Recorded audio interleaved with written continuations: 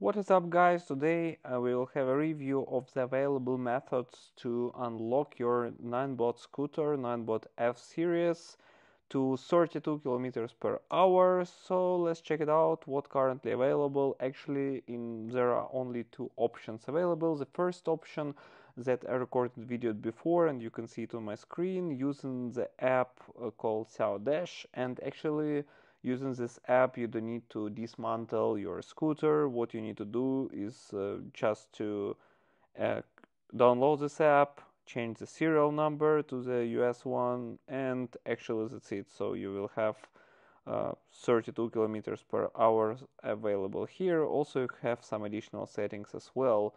But this version and this, let's say, guidance is working only for specific versions. If in case you didn't update your scooter or you got it like some time ago, maybe 3-4 months ago, Ninebot already actually fixed this guidance, and this manual cannot work on newest update of master control, which is started from 1.4.10 version.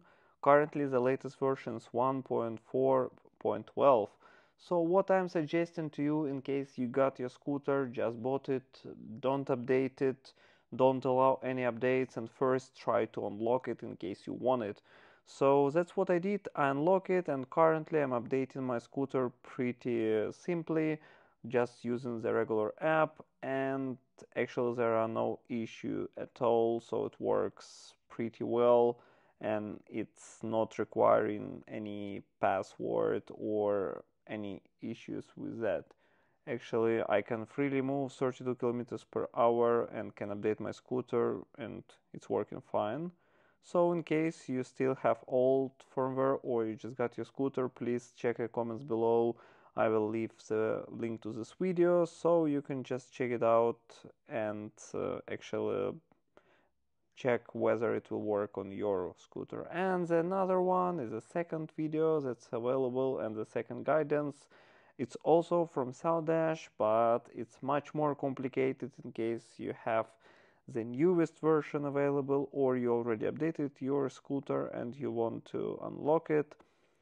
What you want to do and what you need to do is dismantle your scooter firstly, then after dismantling you should connect the ST-Link that you also can and should order in advance, connect it to your computer, and then finally you can flash your firmware using using the Dash app that is also paid. So previous method was fully free and no need to pay, but it's limited to the scooters that were released before. And this method, as you see, you need to have the special tool called CityLink.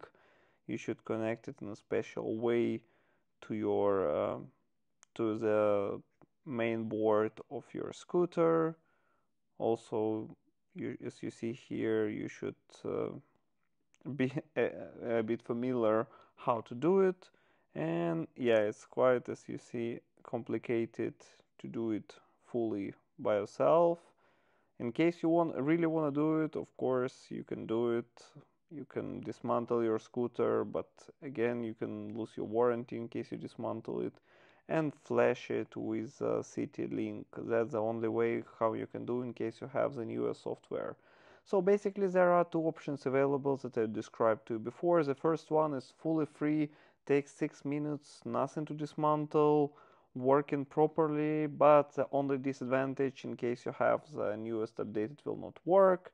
And the second option with CityLink, it will work with any firmware, but you need to dismantle your scooter and you need to use special tools and you need to pay for this.